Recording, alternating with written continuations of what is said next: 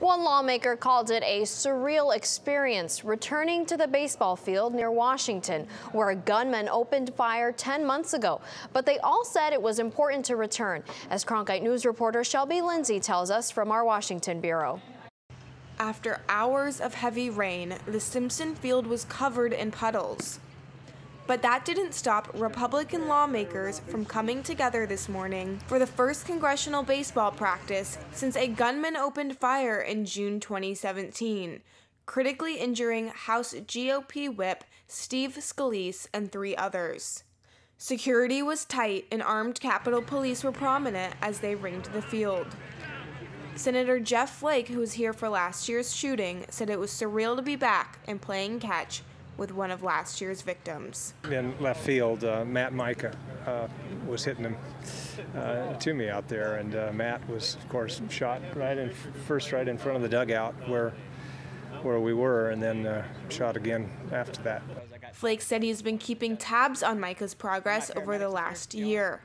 He was shot through the back, came out of the chest, and then in the arm, and so he's had a lot of recovery. But to see him out hitting balls to us was really gratifying. Scalise is recovering from follow-up surgery related to the wounds he sustained 10 months ago. But Texas Representative Joe Barton read a letter from Scalise. This year's different. The whole country is watching with pride as we come together and prove that one act of madness will not deter the spirit of camaraderie and philanthropy that has made this such a strong tradition in Congress. Play ball, Steve Scalise.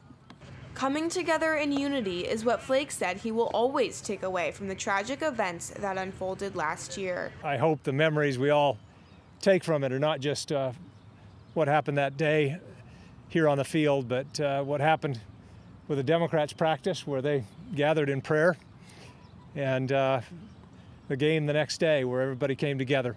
And so that's what I hope to take with me.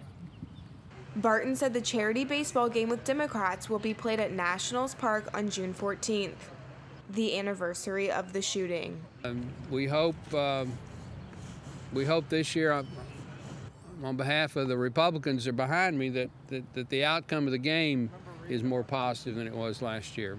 Reporting from Alexandria, Virginia, Shelby Lindsay, Cronkite News.